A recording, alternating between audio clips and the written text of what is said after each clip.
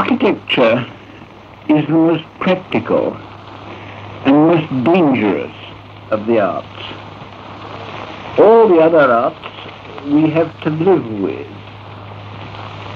There are things we have to live with, and some have even said, as regards some kinds of music and painting, that they are things they could live without. But architecture is not a thing only that we have to live with, it is a thing we have to live in. We live with it as Jonah lived with the whale.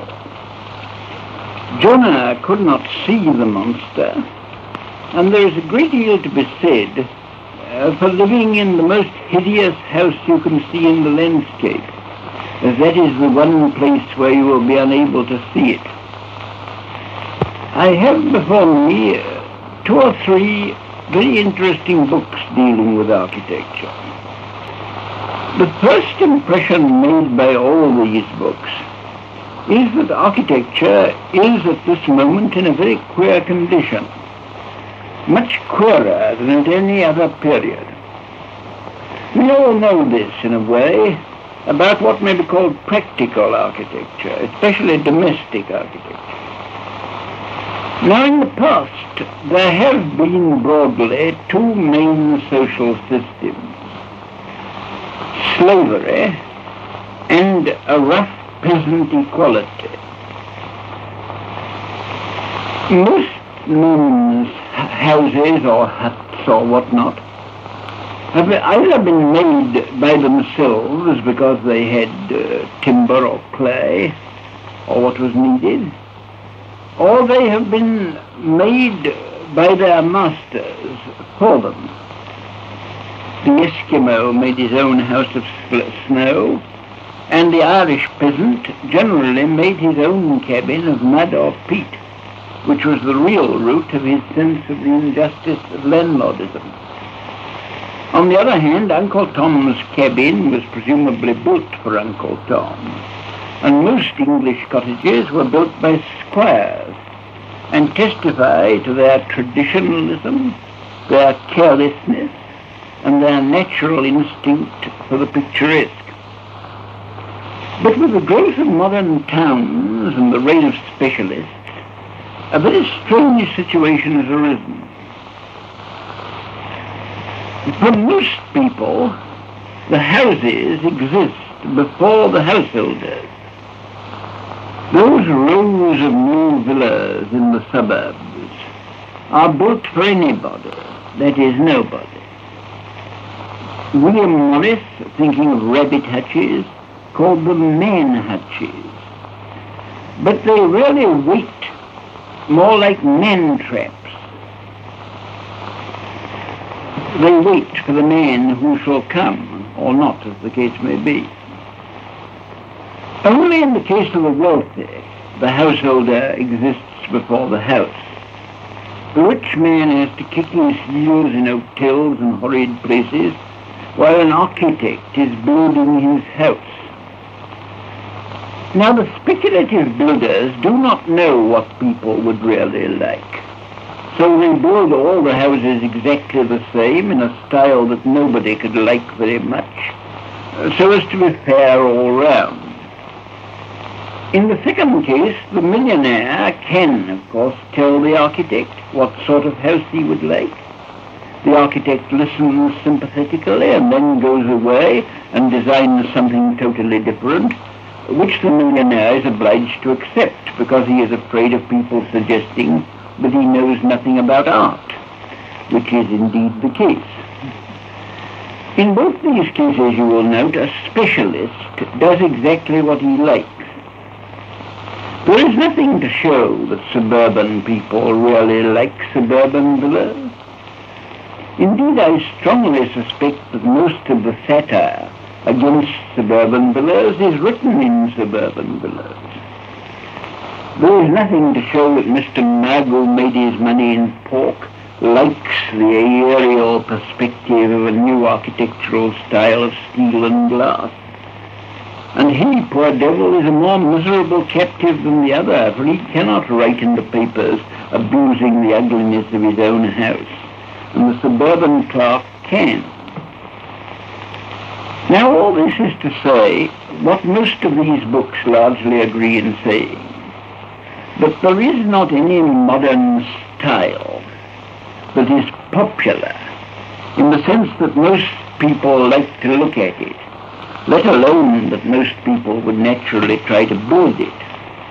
A very sensible and well-balanced little book called How to Look at Buildings by Darcy Bradall, Messewin, 6 shillings, makes this point all the more pointedly because it is not in any sense a controversial book. It does not profess to go so deep, for example, as another larger volume called Purpose and Admiration by James Barton, Christopher's, 10 and 6, of which I shall speak in a moment. But the smaller handbook makes this point very clear, for example, by a comparison with the 18th century. The 18th century was ruled throughout by the classical style, and as we shall see when we come to consider Pugin and Ruskin, many held rightly that this classicism was narrow and cold. But even its narrowness was broad, in the sense that it was as broad as the whole people. As Mr. Bradall writes, in the 18th century all were agreed that as far as they were concerned, classic architecture was vastly superior to what seemed to them the rude barbarities of Tudor and Jacobean architecture. Today, we have none of that.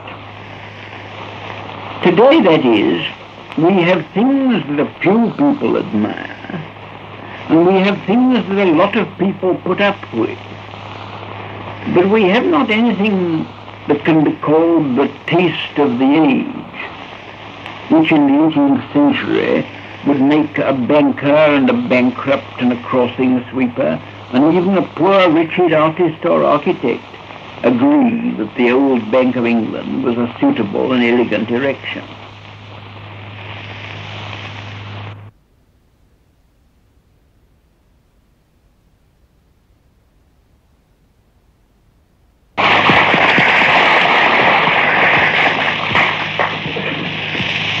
Lord Crewe, ladies and gentlemen, you will be very naturally puzzled by my occupying any space, let alone so much space, in this somewhat crowded but very distinguished assembly.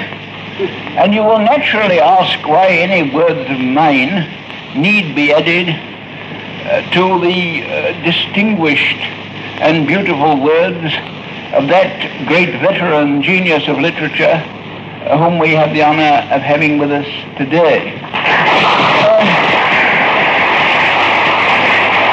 More especially as I have no kind of claim to deal with the things with which he has dealt. I do not know the dominions as he knows them. I have traveled here and there in the miserable character of one giving lectures, but not otherwise. And I have no special reason for claiming to express a hospitality towards Canadians which would be expressed by every person in the street outside as enthusiastically as by me.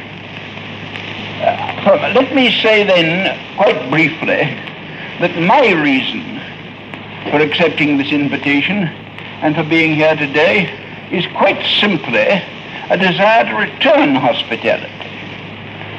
I remember that I was received by this great Canadian Literary Society when I first appeared in the great American city where I first lectured, with a hospitality for which I shall never be able to give sufficient thanks.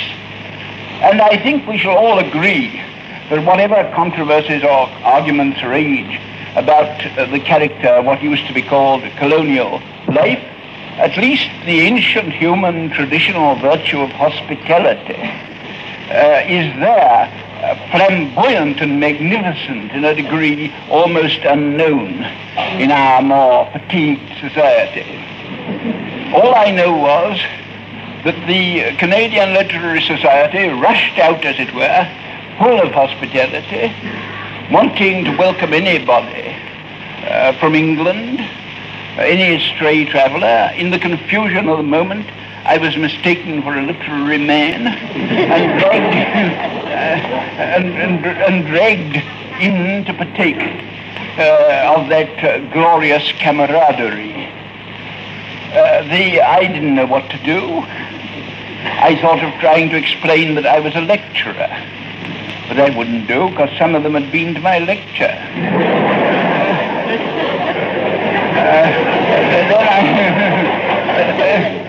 Then I thought, could I say I was a journalist? But I was quite sure that would not go down. God forbid that I should commit so ghastly an error as for doing what I well know to be the one unpardonable sin of confusing for a single moment the two great commonwealths that occupy the northern continent of America. But I think it is true to say that the ideal of a pressman, that the strenuous virtue required of a journalist, is somewhat similar in Canada and in the United States. A pressman means a very different sort of person from me.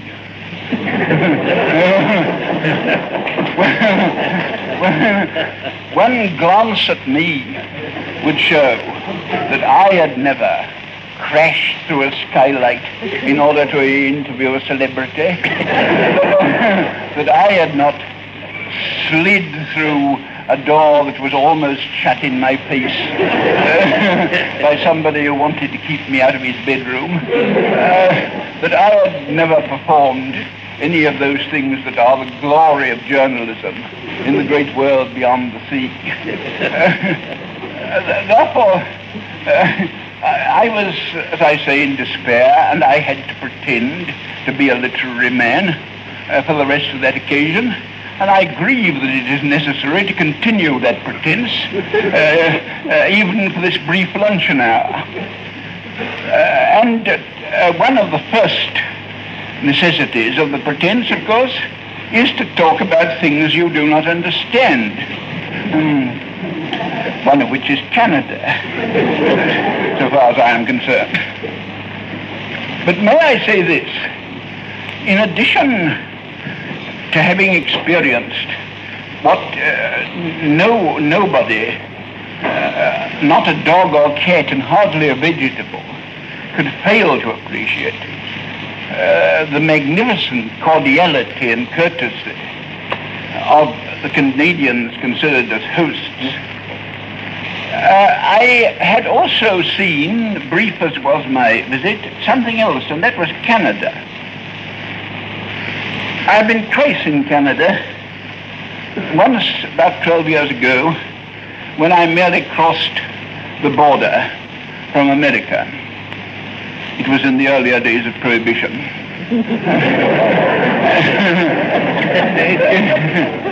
It gives me a peculiar sense of gratification that though I, who have said almost as much in abuse of the British Empire or British government as Mr. Kipling has said in praise of them, I'm glad to say, enough of an Englishman to say that it gives me a glow of pride to think that twice in the same 100 years men have escaped from the American Republic to Canada to find freedom.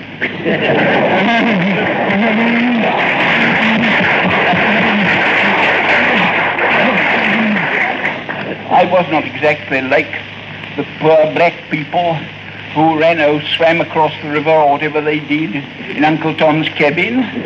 Many could point out differences between us. But the principle was still the same, that it is certainly true that in both cases there had been maintained under the English flag the tradition of freedom. There is another thing, however, that I should like to say, which concerns my second visit.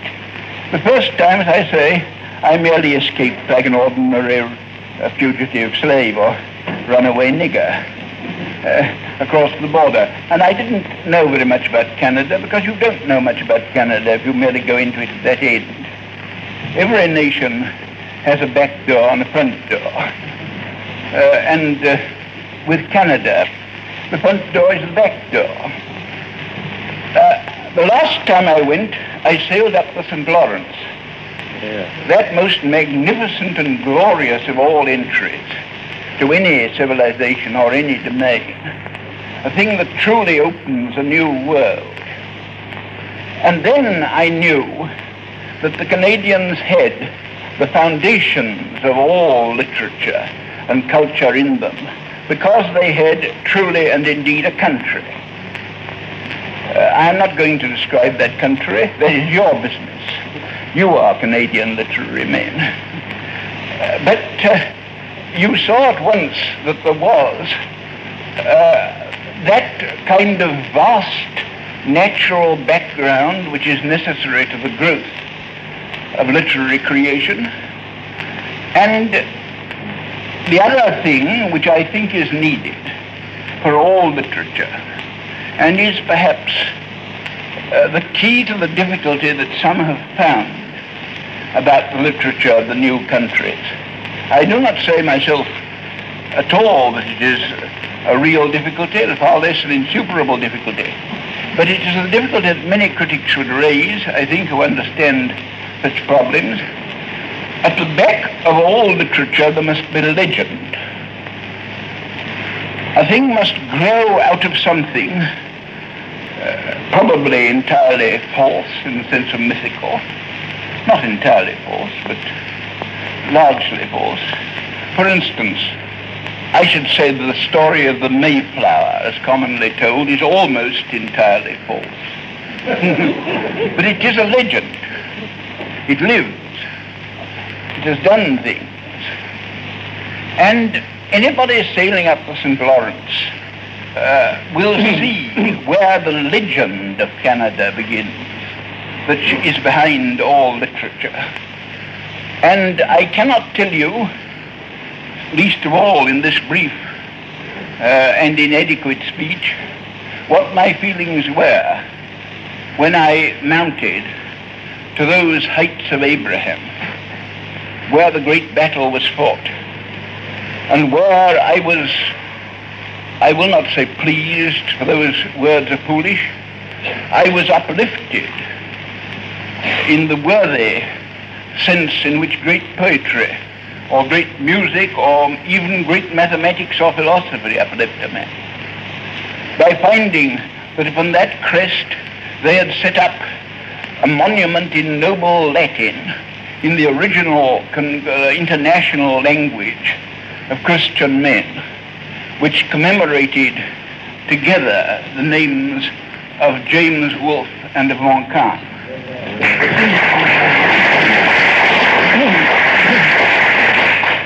And I remembered that that great French gentleman who died in arms, and that bourgeois boy of genius, the most generous and full of the most genial fighting spirit of all the heroes of England, alone to be named with Nelson, he whose statue still stands swinging a saber somewhat awkwardly in his statue in the little town of Westerham where he was born, that those two great heroes are celebrated together in the universal language of Europe upon the height that is called the height of Abraham, upon the battlefield. That is what I call a legend, and that should be the beginning of literature. I have great pleasure in seconding this toast. The toast is the Canadian Authors Association, coupled to the name of Dr. Lightfall.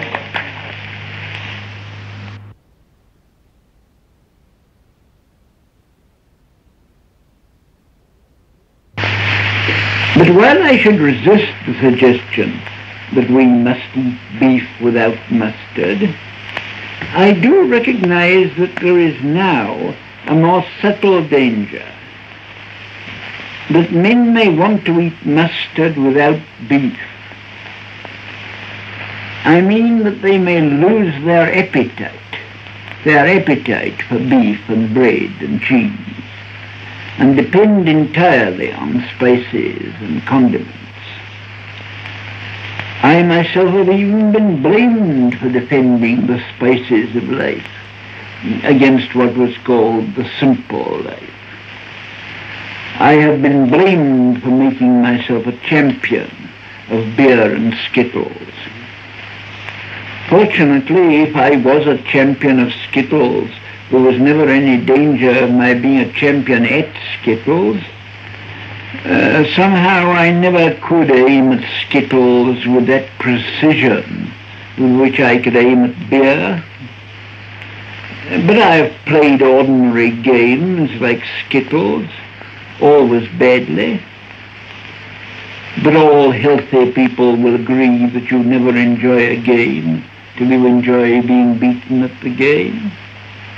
I have even played golf in Scotland before Arthur Balfour brought it to England, and it became a fashion and then a religion. My difficulty since has been that I cannot manage to regard a game as a religion.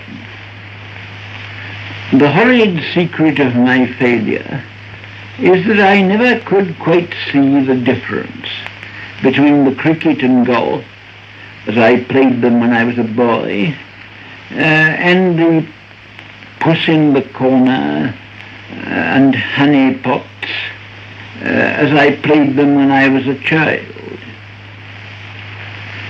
Perhaps those nursery games are now forgotten. Anyhow, I will not reveal what good games they were, lest they should become fashionable. If once they are taken seriously, in that most serious world, the world of sport, enormous results will follow. Gamages will sell a special shaped slipper for Hump the Slipper, or a caddy will follow the player with a bag full of 15 different slippers. Money pots will be made out of honey pots, and there will be a corner in Puss in the Corner. Anyhow, I have enjoyed, like everybody else, these sports and spices of life. But I am convinced that neither in your special spices nor in mine, neither in honey pots nor quart pots, neither in mustard nor music nor any other distraction from life, is the secret we are all seeking, the secret of enjoying life. All our world will end in despair unless there is some way of making the mind itself, the ordinary thoughts we have at ordinary times, more happy than they seem to be just now, to judge by most modern novels and poems. You have got to be happy in those quiet moments when you remember that you are alive.